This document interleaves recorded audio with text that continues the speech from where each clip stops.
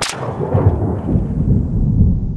everybody, Aaron Cowan, Stage Dynamics. In this video, we're going to talk about optical parallax. This is another cyclical topic we have in the shooting community where we all kind of understand what it means, or no one's really talking about it for a while, and then someone will create some kind of controversy or raise an issue about parallax and optics, and then it becomes a topic of conversation. So I've been getting a lot of questions about it, and it's something that definitely comes up in classes, especially when we're talking about optics.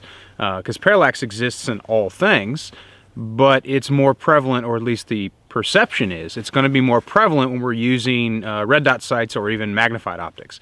This video is just going to focus on red dot sights. Well, I'll do another video a little later on magnified optics because there's some slight differences in technique and in understanding of concepts and what the optic is telling you that you're not necessarily going to get from a red dot sight. But first, what is parallax? Parallax is pretty easy to explain using an example. One of the best examples I've ever heard of parallax. You're sitting in a car in the passenger seat and you're looking at the speedometer that's in front of the driver. The apparent position of the needle, that's parallax. The driver's understanding and positioning of the needle is going to be different from the passenger's because it's set up for the alignment for the driver. So basically what we have is we have a misalignment based on angle and or distance to the object at which is being viewed. We use parallax to see. We got two eyes. Two eyes meet in the middle, and that's why you can have some kind of ocular issues if you've got one object blocking your view of a further away object or vice versa. When you view an object from two different lines of sight, parallax is going to be present. Yeah, I'm sure everybody's familiar with sight over bore, optic over bore. That's another type of parallax. The optic sits higher than the bore itself, but they have to meet somewhere in the middle. Before the intersecting point and after the intersecting point, potentially you can have parallax, and the amount of parallax is going to depend on exactly what you're trying to accomplish, being what is your, I guess, desire for accuracy in those two alignments. So when it comes to red dot sights, they work fundamentally differently than iron sights. Parallax is still possible in iron sights as well. You've got those two different reference points for alignment on iron sights. With the red dot sight, you don't. You have one, which means you line the dot up with what you want to shoot. You focus on your target, and if your dot's in place and your zero is correct and you have a good understanding, you shouldn't have any problem hitting your target. Now, some optics, actually most red dot optics, claim to be near parallax free. Some even go so far as to say they are parallax free, which is technically impossible, but they use some creative math to kind of get around the concepts that most people would understand as being parallax free. But that's getting really, really, really deep into the scientific understandings, which isn't necessarily a bad thing to learn about, but it's completely academic knowledge. It's not going to help you shoot better. It just helps you understand your optics better. So that's something you can definitely read up on your own, and if enough people want it, I can do a video on it as well. What we're going to look at is how, obviously best, I want to focus my dot within my optical window, but if I don't have my dot focused in my optical window, is any kind of parallax going to be introduced by that? The truth is, if your dot is not close to the same resting position in which it was zeroed on the rifle and roughly the same cheek weld and positioning, if your dot's to the extreme left or to the extreme right, is that going to create any kind of accuracy issues? And if it is going to create accuracy issues, are those accuracy issues going to be prevalent enough that in my own practice or in training I have to take that extra however long amount of time it takes you to correct that position? Otherwise you're going to miss whatever shot you're trying to take. The whole purpose of this video is to show you exactly a reasonable and an extreme demonstration of parallax on two very popular red dot optics to see if, just in your own personal practice, if you can have knowledgeably kind of accept the fact that if, okay, parallax exists, I've seen parallax demonstrated, now I've taken it to the range and kind of shot it for myself, now I have a better understanding of the benefits and the limitations of the optics that I'm using. Now specifically about the red dot sight, your culminator sights. A lot of them quote near parallax free. Like I said, some of them go so far as to say they are parallax free. The way they're doing that, at least most of them are doing it, is they're actually focusing that beam at infinity. So it does help to avoid some of the culmination issues you're going to have with eye alignment that you wouldn't necessarily get if there was an actual parallax adjustment, if you will, on your red dot sight, which is not something that you commonly see. Of course, the issue with that is any kind of eye movement at inside of infinity distance, if you will, perpendicular or at odds with the zeroed position of the reticle in the red dot sight is going to introduce some parallax into the shooting. And again, the whole purpose of this video is to understand that concept and see if it's actually going to affect in any meaningful way your ability to shoot accurately. Now we're going to focus on two rifle optics because parallax seems to become most prevalent when we talk about rifle optics. We're going to be using the Aimpoint Comp M5 and the Trijicon MRO, two of the most popular reflex or red dot optics that are out there. The rifle platform is unique. It separates itself very well from the handgun in the fact that we have more points of contact and that consistent cheek weld. If we built consistent cheek weld into our practice, it should, to a large degree, eliminate the possibility of introducing a great deal of parallax into your sight picture beyond what's just going to inherently exist based on the nature of the mathematical relationship between the optic and the optics at which you're shooting distance, and then of course you got to factor in ballistics and those things. But those 4 points of contact are going to help us greatly in reducing the parallax. But some shooting positions just naturally lend themselves more than others to having parallax forced upon us, if you will. So what we want to see is that going to create some kind of extreme accuracy problem? The easiest way to demonstrate this is just going to be to shoot it. What I'm going to do using both optics, not to compare the two of them, but just to use two different optics instead of just one as my control, is to show you a graphic representation of what happens when I have extreme parallax introduced into the optic in your compass directions, if you will. So I'm going to shoot a control group, or a control shot, if you will, to show where the optic is hitting naturally, and then I'm going to introduce parallax into it. And the way I'm going to do that is by working the optic body against the dot's placement. So the dot is still going to remain placed on the target, but I'm going to align my eye and make any finite control I need to the rifle in order to stack that dot to the extreme right, extreme left, top, bottom of the optical window. Now we're going to shoot this from 4 different distances. We're going to start out close, your relative close engagement, say let's just go ahead with 5 yards. We'll push it back to kind of an intermediate close range, 15, back to 25, and then 50.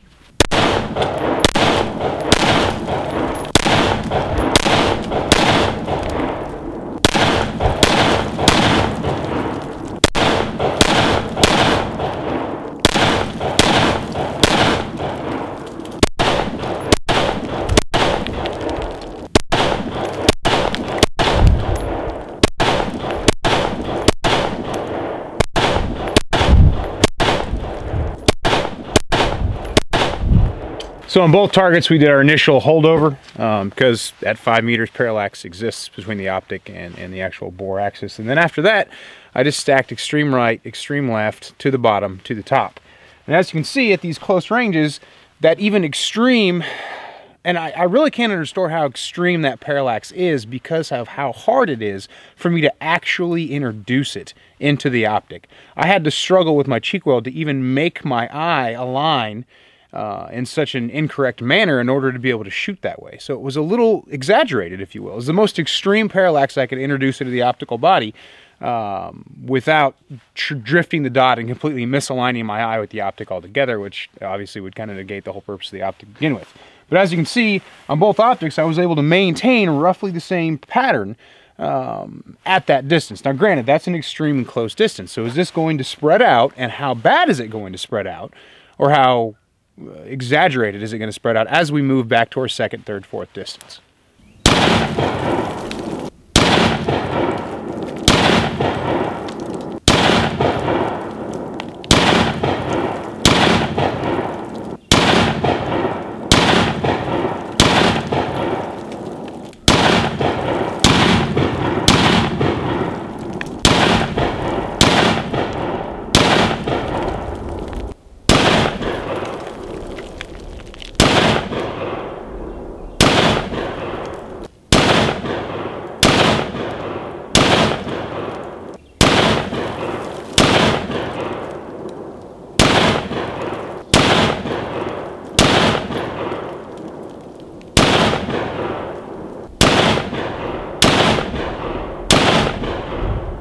So from the 15, unsupported, I eliminated the holdover from my initial shot just because once I get back to 15, I generally don't introduce as much holdover as I would closer to 5.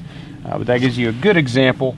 The M5 seemed to keep it a little bit tighter. Again, that could be the rifle. They're both 50 yard zero using the same 62 grain ammunition. It could be the optic itself. We're definitely going to find out.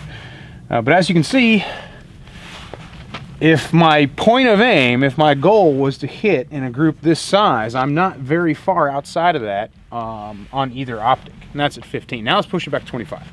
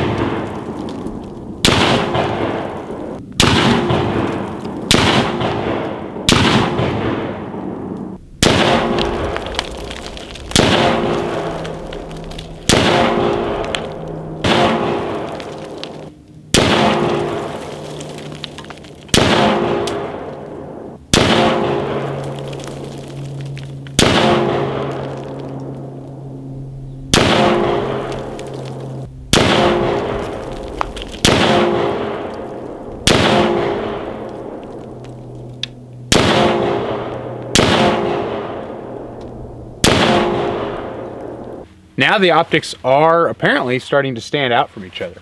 The Comp M5 is still keeping things really, really tight. And again, this whole video isn't the point of comparison, it's just to show two different examples of near parallax free optics. But you can take from it what you will.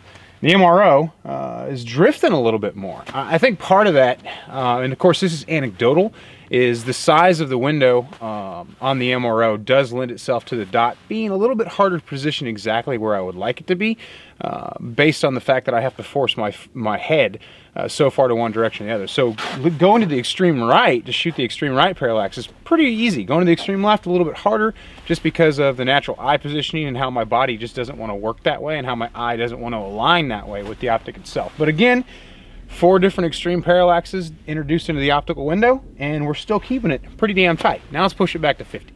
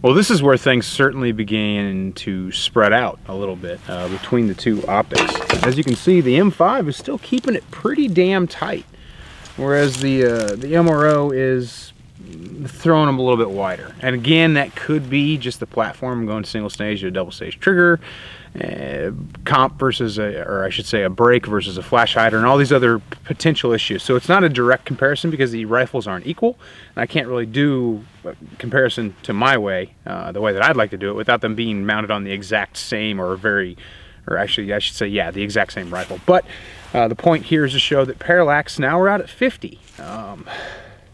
At least in regards to one of the platforms, we're still keeping it relatively tight. And this is 50 meters. This is a really reasonable distance, especially for self-defense purposes for that rifle. Now, I know I said I was going to do 4 distances, but I lied. I want to push it out to 100 because I think if I don't, people are going to ask why I didn't. So I'm going to push it out to 100 meters, which is a really, I would say, on the envelope of realistic distances for positive target identification with a non-magnified optic. Again, we can shoot silhouettes out to 300 meters, and that's fine. But can you PID a target at 300 meters outside of a combat environment with a non-magnified optic? The answer is probably going to be no, all things considered, unless, you know, there's some red flags like they're shooting at you. But within the realm of self-defense, law enforcement purposes, I'm thinking of what distance, maximum distance, can I get actual PID on my threat. I'm going to go back to 100 meters just so it's in the video.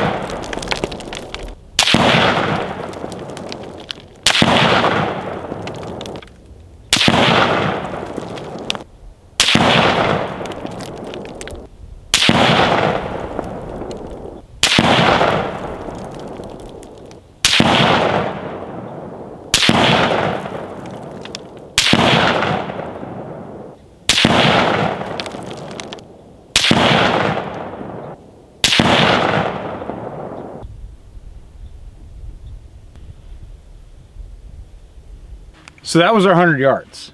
I'd say the comp M5 is staying pretty consistent. The MRO less so. The reasons already talked about. Parallax is something that's going to occur. Even when somebody says their optic is near parallax free, they're not lying.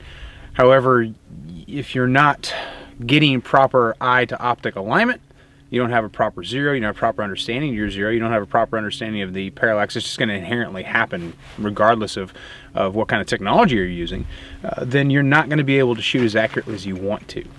100 meters, or yards, the MRO was still getting hits. They're not great hits. Now collectively, over the 5 distances we shot, because I used the exact same point of aim every single time, we've got some really good consistency there with the MRO. Not as much as I would like, but we've already kind of talked about that.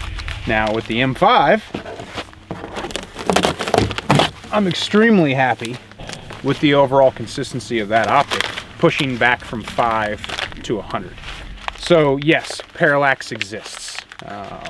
Most of you probably already knew that. Some of you have never seen a demonstration like this, or some of you have never kind of experienced it for yourself, or maybe you have and you just didn't realize that was what's actually causing your accuracy problem, was just a misalignment of the dot. Generally, our dots just kind of float. Our parallax, the parallax that we as humans introduce into the optic, is going to roughly bounce in the same 6 to 9 MOA area in the center of our optic body. But we're taking unorthodox position shots if we're shooting from any kind of condition that we're uncomfortable with, if there's some kind of clatter on the gun, if we're cold, if we're convulsively breathing. All these other factors can play into the dot breaking. When the shot breaks, the dot being placed to the extreme of the optic body. Now again, this was compass directions, right, left, bottom, and top. Now if I were to put it north-northwest, south-southeast, parallax is still going to exist. It's not just on those 4 planes. I want to make sure, 4 directions. I want to make sure people understand that. Although I don't think anybody's really going to have that confusion. I want to be thorough. So that's parallax on 2 of the very popular red dot optics that are out there. Does that mean that one's better than the other? I'll let you kind of judge that for yourself. I think there's some designs in the MRO that don't lend themselves as well to being as near parallax free as the M5. One of the biggest reasons is just the optical window is smaller. Again, that's a small mitigating factor, but it is a factor that we have to consider. And since I would not consider this to be a direct side-by-side comparison, because they're in 2 totally different rifles. The M5 was on the Lantac Raven, which is a 14.5 pinned, and then the MRO was on my Sage Edition PWS Mark 115, which is a 14.5 pinned. Barrel length I don't think is going to be a huge factor. They were using the same ammunition, but too many differences to say a direct side-by-side comparison. Now, if I were to shoot it on 2 identical guns, would the results be the same? I don't know, but now I intend to find out. So I just wanted to put this out there as my understanding and the way that I kind of approach parallax. Near parallax free in RDS, parallax is going to exist, but it's not going to create significant issues in your ability to hit man-sized targets at reasonable distance in self-defense conditions, unless you're just not really utilizing any of the fundamentals of shooting. I'm Eric Allen with Sage Dynamics. Train accordingly.